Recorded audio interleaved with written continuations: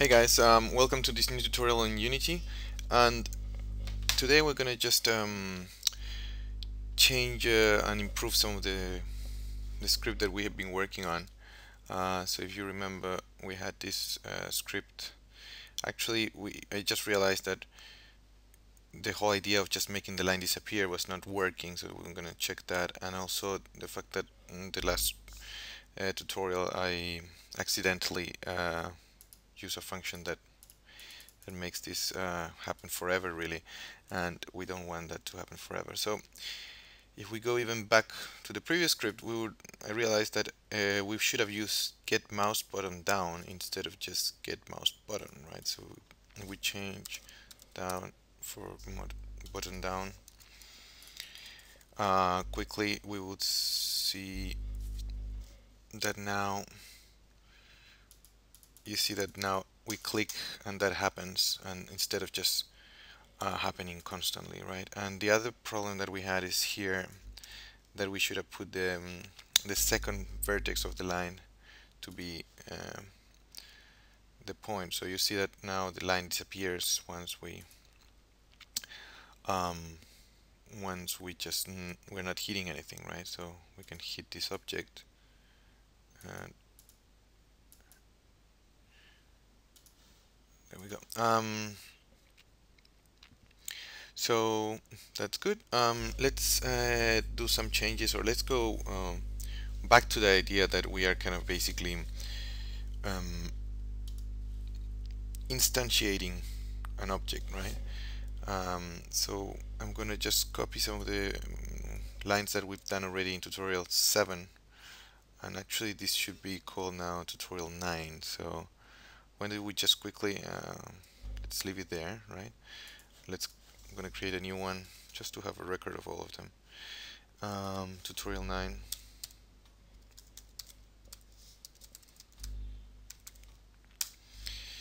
I'm gonna just double click on that guy. Okay, here we go. So I'm gonna just copy everything and paste it in tutorial 9, right? So now we can work on this one, and we could just leave 8 behind. So I'm gonna close that, and in the first person camera where we had tutorial 8, I'm gonna just add 9. It's just because I want to keep a track of the videos, each video one script or so. So in this guy, what we want to just do is let's say, use an instance of a new game object. That is the element that we're going to be instantiating, right? So new object. So there we go. And what we want to do is in this area, instead of hit.rotate, right? We're going to remove that line, and we're going to bring some of the instantiation opportunities lines, right? So this lines here that says we create the position, the rotation, the new instance, we bring it back here, right? So whenever we hit an object, we create a new instance of some sort of prefab, right? So the first thing we need to do is just in the camera now we have a new object, right? So if you remember, we were using new box as the prefab that we were kind of instantiating, right? So I'm going to just add that new object, new box. So in a way, I will be able to. Oh, here we're having an error.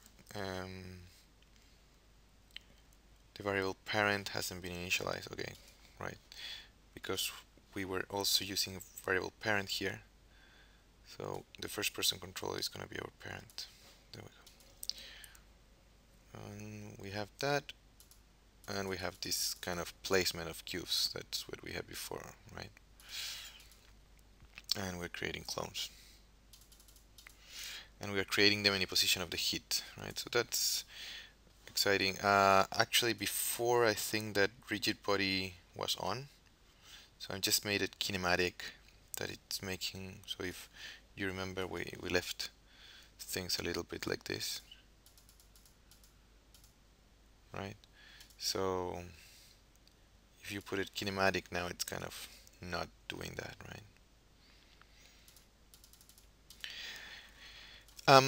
So actually, let's look at something. If I just click in the ground, I can also create objects in the ground. And I want to just, in order for having a bit of accuracy here, I'm going to just stop that. One thing I did is just to this new box prefab, I basically added a new tag called supercube. So if you don't know how to do that, you go to add tag, open the tag manager, and then you just type in element 0 or in element 1 the name of your new tag. It could be my new tag, right? Whatever tag is, and the tag is going to be just like some sort of flag or some information for an object that would allow you, let's say, so if I go to my prefab, to use that for some specific purpose, right? So I could say that's my new tag there, and I could just click my new tag. In this case, I did one called supercube, and then we're going to be saying that the new box is part of the tag supercube, right? You could use several tags for objects.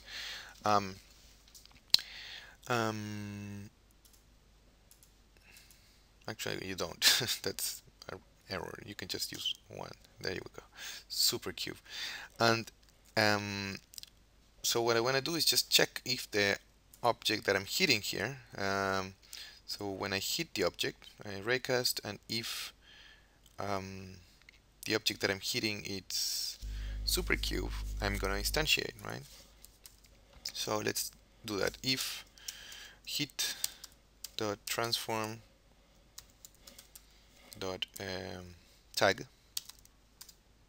oh sorry, hit, and you see that we should get tag there, equals supercube, right? We're gonna do the instantiation. We're not gonna do it when that guy is not supercube, right? We don't want to do it in the plane. We want to do it only if we're hitting an object with that tag. And we know that what I have in the screen is actually that prefab called new box from the type supercube. So let's check that this is saved, and let's try it now. And now we're gonna just, if I click in the ground, nothing happens. But if I click in the cube, I could actually place cubes on top of that cube, right? That's good. I also have the right click doing the killing, right? It's destroying the objects, but let's see, there's an error here probably. So if you see that if I right click, I'm removing the clones in the order I created them. So that's not what we want. I mean, we want to just be able to also remove exactly the object that we're clicking, not just a random object in the list. That's because all of the new clones are getting the same name. So let's set up the name of the new instance. So instance, and we're gonna say new instance dot name equals supercube, and plus, and let's use a count. That's a variable that doesn't exist yet. Let's create it. So we could say up here variable count from the type integer equals 0, and then whenever we do this count, we're going to say count plus plus, right? So whenever we create an object, we have a variable that it's, and this one actually should be private. So there we go. So this variable is not being able to be set by the user at the beginning, but every object that we are creating is getting the name supercube plus a number, and that would make all the names of them different. So whenever we want to right click and we find the name of the object here, that's what we did in the last tutorial, we're gonna basically collect the specific name of that object. So let's see if that would work now. So we're clicking on the cube, the plane, nothing happens. If I click here, you see the name of the object is supercube 0, supercube 1, that's good. And then if I just maybe right click on one of them I can basically create many and just basically delete exactly the one oh, we had an error there with the plane. We killed the plane somehow, but that's fine. We should also kind of not allow that to happen, so we can do a statement to just control that killing for the plane. We could use uh, the same statement, right? So if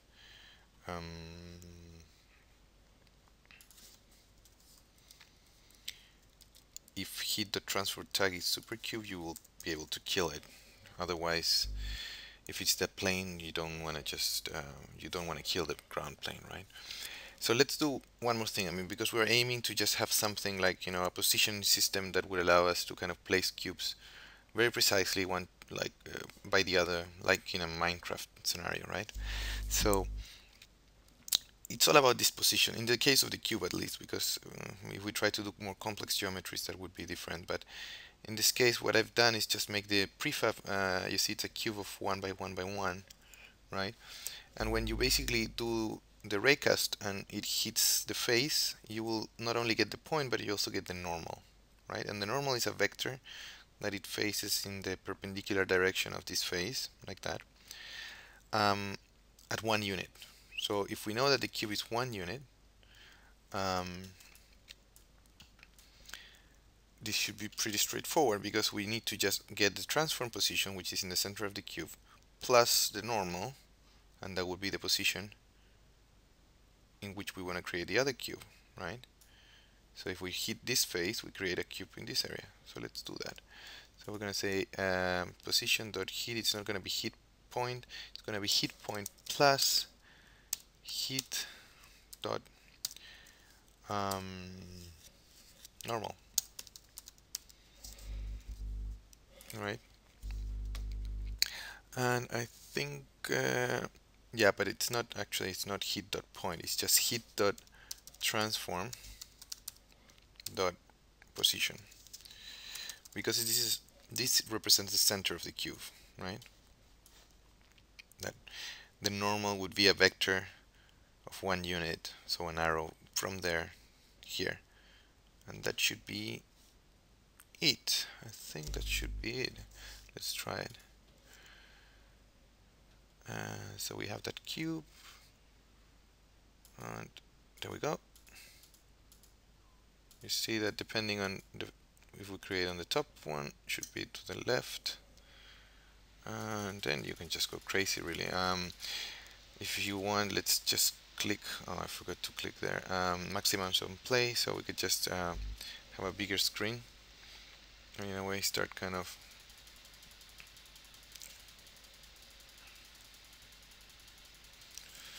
like building our little kind of scenario, right? And yeah, I'm just jumping around and creating more cubes, like very much like in Minecraft.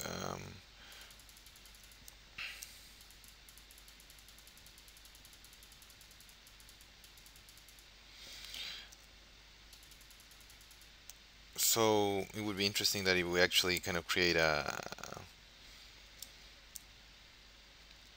I mean, we need to definitely work on the aesthetics and the view of this. I mean, the thing that we haven't put enough emphasis on the graphics, but yeah, it's just pretty fun actually to just add these cubes, and then you also have the killing system with the right click, right? So you could just create islands in the sky and things like that.